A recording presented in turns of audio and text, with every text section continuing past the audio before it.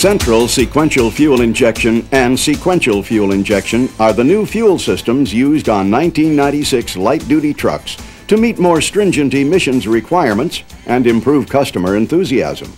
These systems improve startup, idle quality, and drivability, as well as increase torque and horsepower. In this CPT presentation, we'll examine these new engine management systems. While this training is an excellent orientation, you are strongly encouraged to use the latest service information when servicing the needs of our valued customers.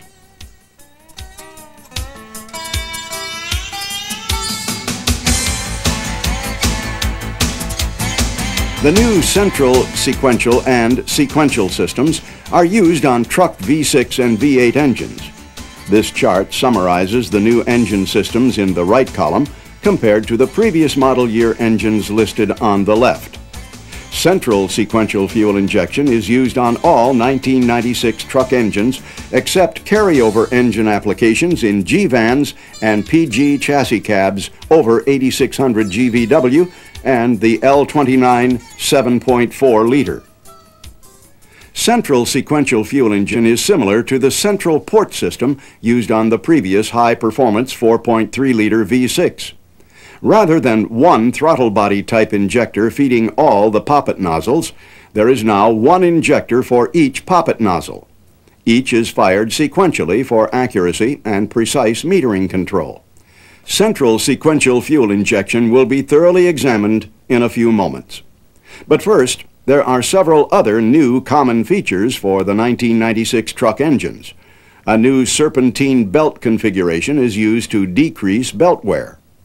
A new water pump bypass system improves heater performance and decreases engine warm-up time. There's also a new cooling fan clutch for improved cooling performance.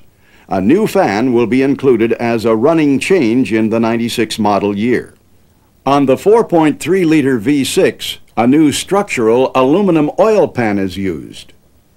Its alignment to the bell housing is critical. The oil pan should be flush with the engine block's bell housing machined surface. The new air inlet system reduces underhood noise. Note that it includes a mass airflow sensor. These new truck engines use a mass airflow management system rather than a speed density strategy as found on previous engines. You'll also notice the new high-efficiency ignition system, which includes a high-voltage switch distributor. The system also includes 100,000-mile spark plugs with low-resistance plug wires. Engine management, including ignition, is controlled by a Vehicle Control Module, or VCM. The new VCM is used for OBD2. It also controls the transmission and anti-lock brake functions. The VCM is located under the hood in most cases. Both the camshaft position and crankshaft position sensors are used for ignition as well as fuel control.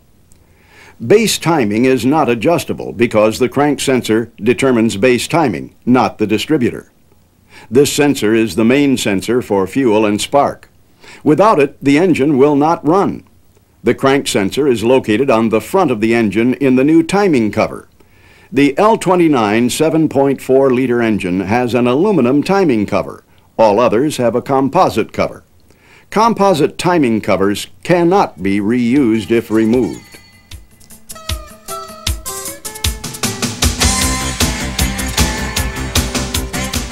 Previous truck engines used a speed density engine management strategy for fuel control. With speed density, three inputs are particularly important: throttle position, manifold absolute pressure, and engine speed. For speed density calculations by the controller, engine RPM supplies the speed. Throttle position and manifold absolute pressure together determine the density, and therefore the amount of air entering the manifold. With this information, the controller determines the amount of fuel needed for proper combustion.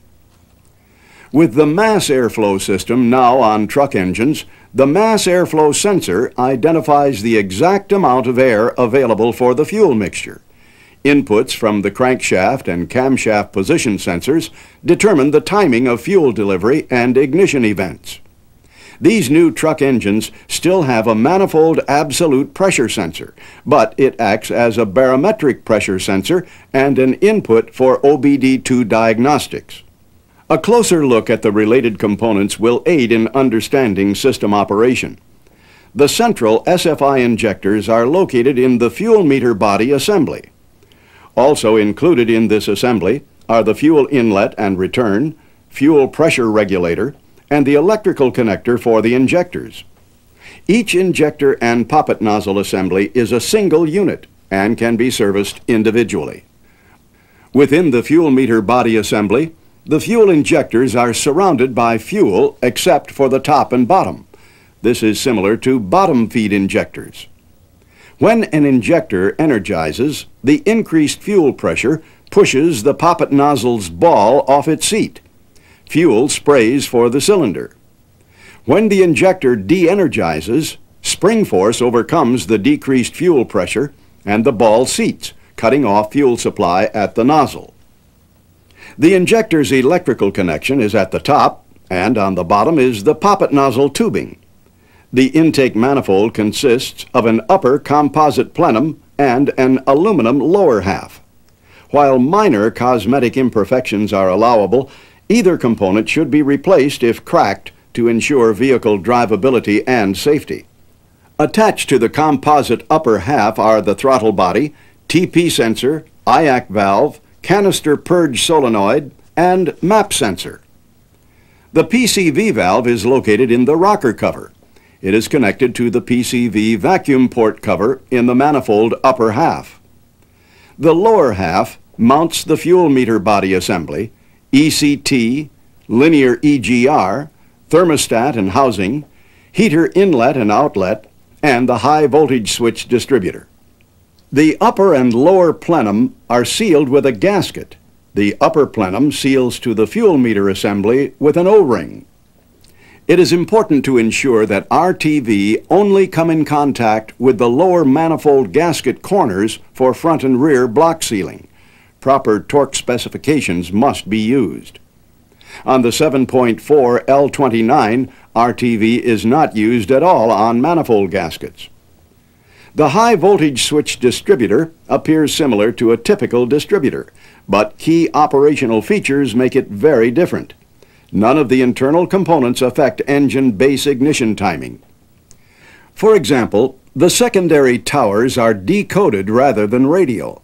Also, the distributor's base houses the camshaft sensor. The cam sensor is used by the VCM to identify which injector to energize. The ignition coil driver module is mounted with the high energy coil. The VCM controls the driver module. The module in turn controls current through the primary windings of the coil. Note that the module has no backup mode. Therefore, the engine will not run without a crankshaft position sensor signal because the module doesn't have system trigger information.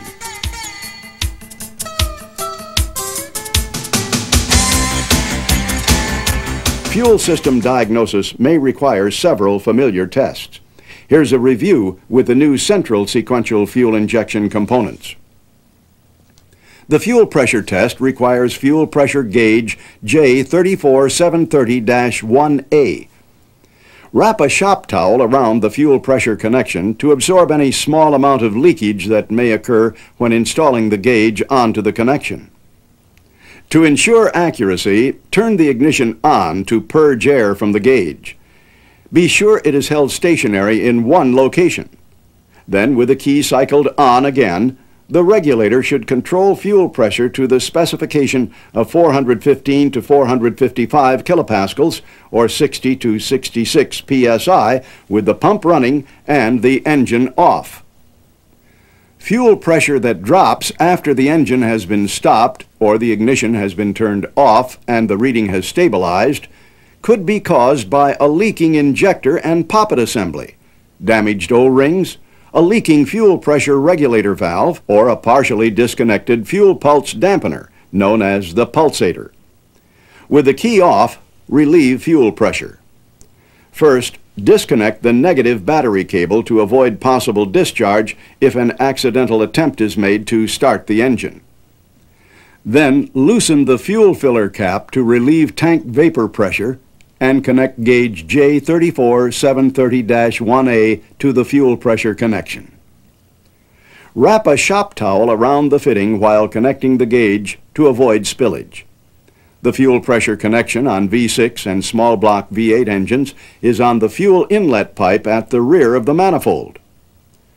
On the L29 multi-point sequential fuel injection 7.4-liter V8, the fuel pressure connection is at the front of the engine on the fuel rail. To test the injectors, continue with the fuel pressure relieved by connecting fuel injector tester J39021 to battery voltage and ground. You'll also need the J39021-210 switch box and the harness adapters listed on the screen for these engines. Set the amperage supply selector switch to the coil test 0.5 amp position. You'll also need to connect the J39200 digital voltmeter or equivalent to the fuel injector tester. Using the Tech1 scan tool, check engine coolant temperature. Continue testing with the engine temperature between 50 and 95 degrees Fahrenheit. Disconnect the engine harness at the injectors and install the adapter harness. Press the push to start button and observe the DVM. Voltage may climb during the test. Watch for an erratic reading where voltage jumps up and down. Record the lowest voltage displayed after the first second of the reading. Repeat the test for each injector. Look for any injector voltage reading that falls outside a 5.7 to 6.6 volt range or has an erratic voltage reading. If either occurs, replace the injector as necessary. Diagnosis should continue with the injector balance test. This test should not be repeated more than once on any injector without running the engine to prevent flooding. This includes any retest on possible faulty injectors. If the engine is at operating temperature, allow a 10-minute cool-down period. Leave the fuel pressure gauge and injector tester connected. When cool, turn the ignition on. Record fuel gauge pressure with the pump running. Then turn the ignition off. Pressure should drop and then hold steady at this point. If not, fuel system diagnosis must be performed. To perform the balance test, set the selector switch to the balance test 2.5 amp position. Turn the injector on by depressing the button on the injector tester. Note the pressure reading the instant the gauge needle stops. Repeat the balance test on the remaining injectors and record the pressure drop on each. After starting the engine to clear fuel from the intake and repeating the procedure for cool down, retest injectors that appear faulty. Any injector that has a 10 kilopascal or 1.5 psi difference, higher or lower from the other injectors, is suspect. Sometimes your concern about the fuel injection system may be more basic, and you merely want to know if the VCM is providing injector circuit control. In these cases, realize a new Noid light, J34730-375, is used on these central sequential fuel-injected truck engines. The previous model test light is used for the L29 7.4-liter SFI engine. Also, regarding diagnosis, realize that the mass airflow system is very sensitive to vacuum leaks. High idle speed, surges, and low IAC counts are indicators of vacuum leaks. If a vacuum leak is suspected, areas to check are the air inlet duct between the MAF sensor and throttle body, the O-rings at the fuel meter body, oil fill cap and dipstick tube, purge solenoid, MAP sensor and brake booster, as well as gaskets for the intake manifold, throttle body, and EGR.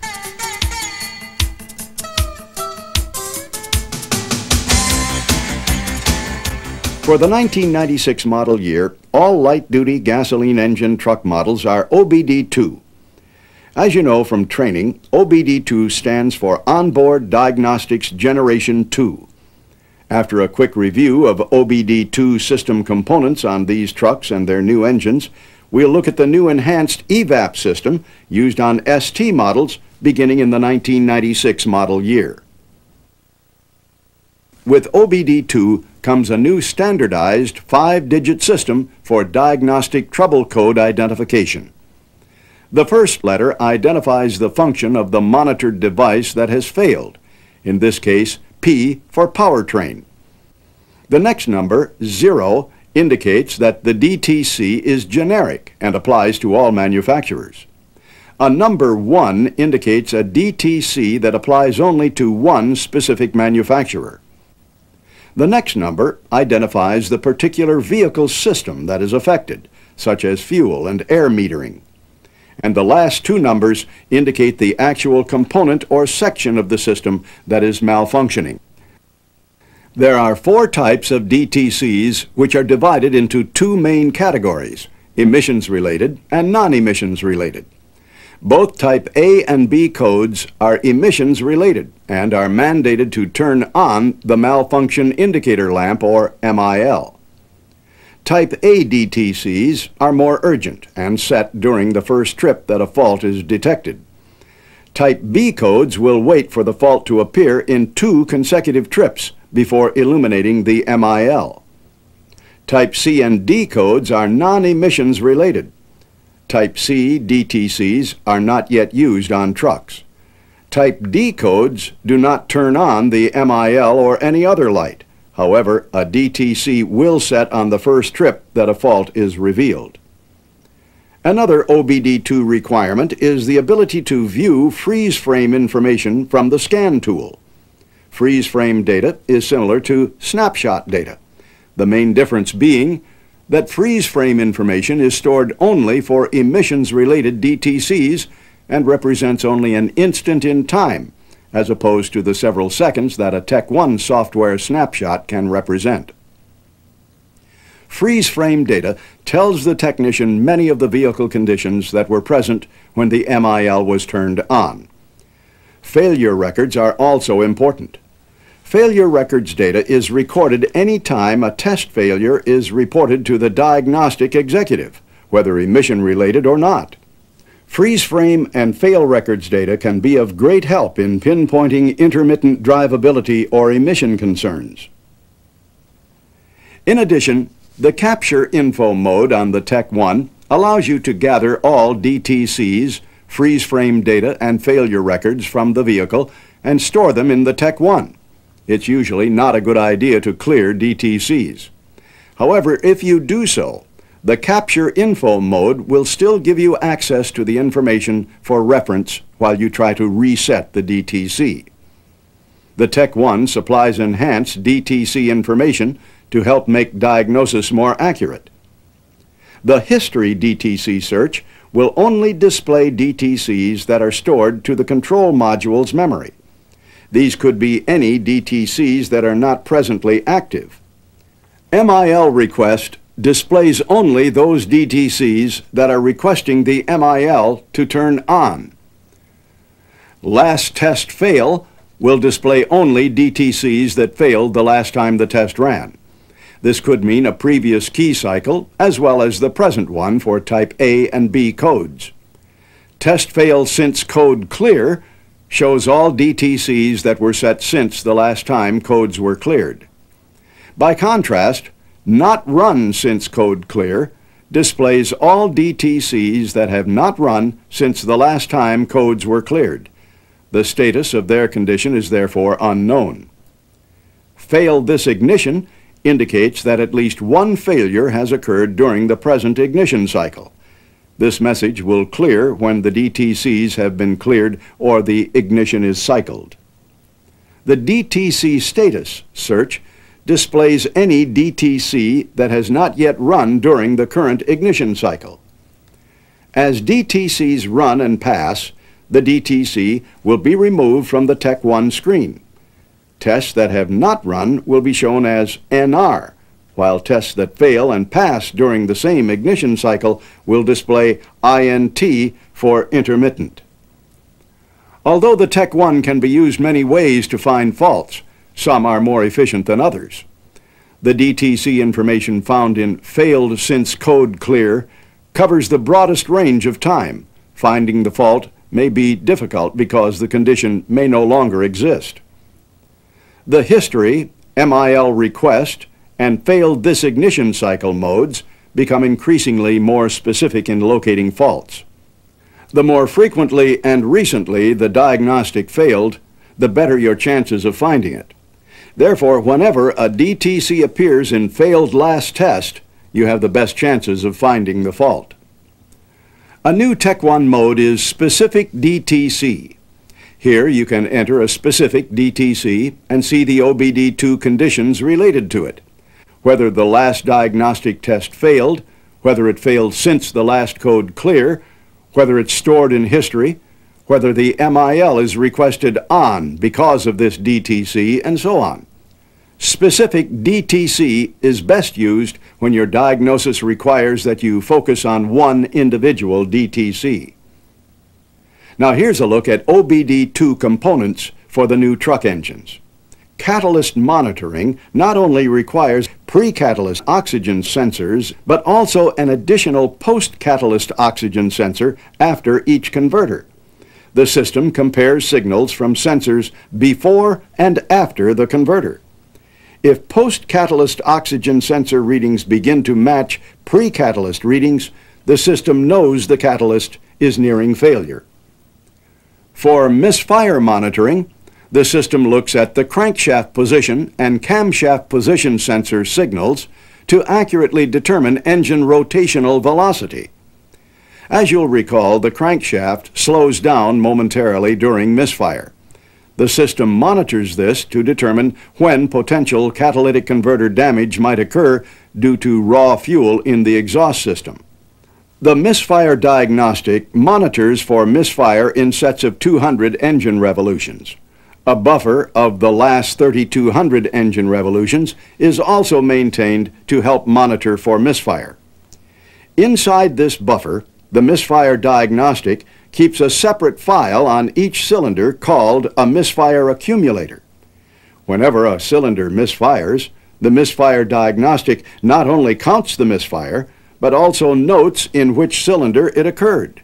This is extremely helpful because a misfiring cylinder causes erratic crankshaft rotation that may make it difficult to pinpoint the exact cylinder where the misfiring is occurring. As this example shows, cylinder 1 has the majority of misfires accumulated, and the diagnostic executive would identify cylinder 1 as the misfiring cylinder. The other misfires would be attributed to background noise caused by the erratic rotation of the crankshaft. Heated oxygen sensor monitoring means the system observes the oxygen sensors for signal voltage levels, response rate, and heater performance. On this L29 7.4 liter, there is a heated oxygen sensor for both cylinder banks, as well as a post-catalyst heated oxygen sensor for each converter. Fuel trim system monitoring is similar to the familiar 4.3 ST models that have had OBD2 previously.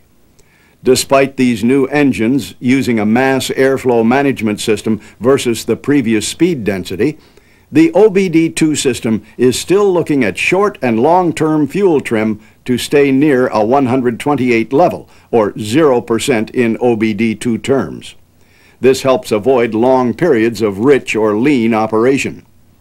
The other OBD2 monitored systems, ECT, IAC valve, EGR, comprehensive components, and evap purge, are all very similar to what you've seen with OBD2 so far.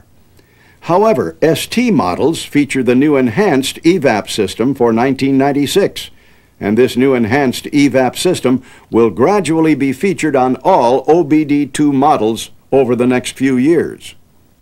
The new system can detect evaporative fuel system leaks as small as 40 thousandths of an inch between the fuel filler cap and purge solenoid. The VCM monitors the system's ability to maintain an applied vacuum signal at the fuel tank. Usually, failure detection requires a cold start with a trip of sufficient length and driving conditions to run the needed tests. Up to 8 specific subtests can be run. If the diagnostic fails a subtest, The VCM will store a DTC to indicate the type of fault detected. The evaporative system canister is filled with activated charcoal that stores fuel vapors from the fuel tank. Engine vacuum purges the vapor canister during normal driving. When energized, the evaporative canister purge valve allows fuel vapor to flow from the canister to the engine. The normally closed valve is pulse width modulated by the VCM to precisely control vapor flow. The valve will be opened during the enhanced evaporative diagnostic tests to create a vacuum in the fuel tank and then closed to seal the system. The evaporative canister vent valve replaces the fresh air vent used on past canisters.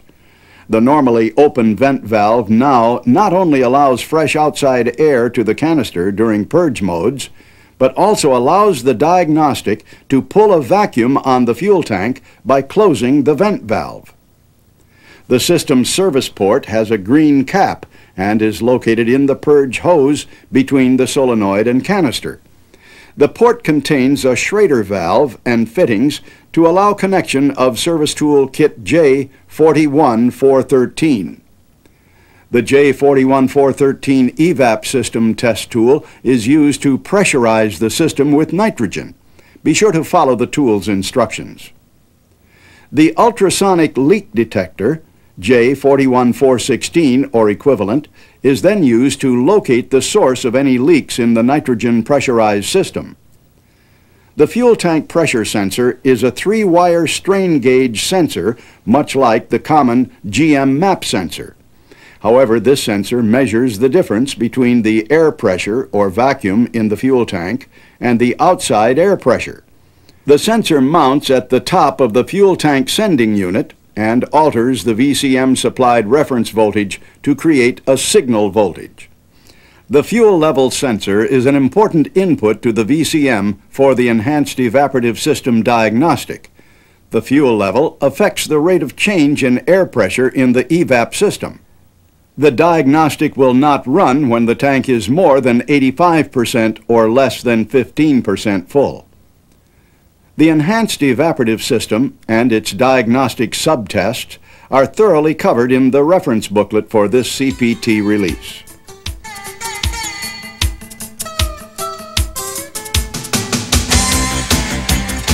If engine removal is necessary, new lift hook tools must be installed, since lift hooks are no longer factory installed on the engine. The throttle body assembly service is straightforward.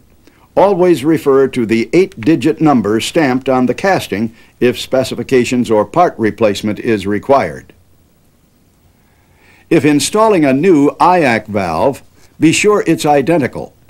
IAC valve pintle shape and diameter are designed for the specific application. Also measure the distance between the tip of the IAC valve pintle and the mounting flange. If it's greater than 28 millimeters, use finger pressure to slowly retract the pintle. Perform the IAC reset using the normal service manual procedure. Engine fuel pipe service requires detail. After disconnecting the negative battery cable and relieving fuel system pressure, remove the fuel hoses at the rear of the intake manifold. We removed the distributor cap to aid photography. The rear fuel pipe clip bolt is removed next, followed by the fuel meter body inlet and outlet pipe retainer and nuts. Pull straight up to remove the fuel pipes from the fuel meter body assembly. Take care not to bend the pipes. To remove the manifold, remove the air inlet duct and fastener, along with the air cleaner assembly and air duct. Then disconnect the injector electrical connector. At the throttle lever cam and bracket, remove the throttle and cruise control cables, as well as the power brake and crankcase ventilation valve vacuum hoses at the upper manifold and valve cover. Separate the electrical connectors from the TP sensor, IAC valve, and map sensor. Also, pull the number 1 plug wire from the distributor cap. Then remove the upper manifold assembly attaching studs. Finally, after the canister purge solenoid bracket is positioned off to the side, remove the upper manifold assembly. When removing the fuel meter body assembly, notice that the fuel meter body assembly is numbered to indicate poppet nozzle order. These numbers must match the injector with the poppet nozzle and cylinder. On V8s, the lines cross, so pay extra attention. To remove a nozzle, squeeze the locking tabs together while lifting it out of the casting socket. The fuel meter body assembly is removed by releasing the bracket lock tabs with a flat tip screwdriver. To remove the injectors from the fuel meter body assembly, first remove the lower hold-down plate and nuts. Use a small screwdriver between the injector terminals to push the injector through the fuel meter body. Be careful not to damage the injectors by pulling on the poppet tubes before they're free from the bores. If replacing an injector poppet assembly or assemblies, ensure the correct part number is used. Remove the inlet and outlet O-rings, retainers, and spacers from the fuel meter body assembly using the tool supplied with the replacement parts. Note that the fuel inlet O-rings, spacers, and retainers are larger than the ones for the fuel return. Use hand pressure to install the new O-rings, spacers, and retainers into the fuel meter assembly. The black O-ring is first, followed by the spacer, the yellow O-ring,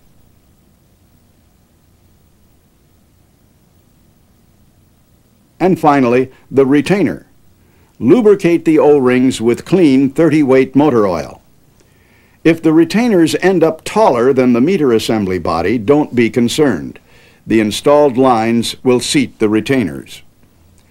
The new design high voltage switch distributor varies from the 4.3-liter V6 engines to the V8s. There's one for the V6, one for the small block V8, and another for the big block V8. On the 4.3, the distributor is not adjustable. On the V8s, it is. Let's look at the 4.3-liter version first. To remove the distributor, begin with the secondary wiring and cam sensor wiring. The cap is held by Torx T20 screws. Avoid losing the screws. They are not positively retained in the cap as found on previous models. For reference, mark the location of the rotor segment with a number 1. Then loosen and remove the hold-down bolt for the distributor. Lift the distributor until it's free from the cam gear. Finally, mark the location of the rotor segment a second time. Use a 2 to identify this mark and remove the distributor. If a new distributor is to be installed on an undisturbed engine, align the rotor segment with the number 2 mark. Install the distributor into the engine. Be sure the hold-down is aligned with the bolt hole in the engine. When it's fully seated with the oil pump drive tab mated to the oil pump shaft, the distributor's rotor segment should be aligned with the number 1 mark. If not, it has been installed one or more teeth off. With everything aligned, tighten the hold-down bolt to service manual specifications and install the remaining components. Start the engine and check the MIL. A DTC P1345 indicates the cam signal and crank signal are not properly timed. The distributor has been installed a tooth or more off. The installation procedure is different if the engine has been disturbed. First, bring the engine up on TDC of the compression stroke for cylinder number 1. Notice that there are 2 timing marks on the 4.3-liter crankshaft pulley. One is for the upper tab, one is for the lower tab. Don't confuse them. V8s have only 1 mark on the pulley. However, there is a second lower timing mark on the front cover. If this mark is used, it aligns with cylinder number 8 at TDC of compression. To continue, align the dimple in the distributor gear with the mark on the stem. Next, align the oil pump shaft in the engine with the distributor's drive shaft tab using a long screwdriver. Install the distributor into the engine. Be sure the hold-down is aligned with the bolt hole in the engine. Once the distributor is fully seated, the rotor segment should be aligned with a pointer cast into the base. This pointer has the number 6 cast in it, indicating the unit is for a 6-cylinder engine. 8-cylinder engines have an 8. While segment and pointer alignment may not be exact, still secure the distributor and install the other components. Alignment must be confirmed by starting the engine and check for a lit MIL. As we stated before, a DTC P1345 indicates the distributor has been installed a tooth or more off. On the V8 engines, distributor service is similar to V6 engines, except V8 distributors are adjustable. It is important to verify this adjustment, known as the cam retard offset. Use the Tech 1 scan tool and find the camshaft offset parameter. Start the engine, raise engine speed above 1000 RPM, and note the reading. Then turn the distributor slightly in one direction and note any change to the cam offset reading. Zero cam offset is the preferred setting. If the reading increases or decreases as you turn the distributor, stop and reverse direction until a zero cam retard offset is reached. Tighten the hold down and recheck the cam offset reading. Clear and retest for DTCs. Since base timing is determined by the crank sensor, timing will not be affected in any way by this procedure. Central sequential fuel injection and sequential fuel injection are the new fuel systems used on 1996 light-duty trucks to meet more stringent emissions requirements and improve customer enthusiasm. These systems improve startup, idle quality, and drivability, as well as increase horsepower and torque. And remember, there is no substitute for using the latest and most exact service information available for the powertrain you're servicing. Owners trust service professionals like you to fix them right the first time, on time, every time.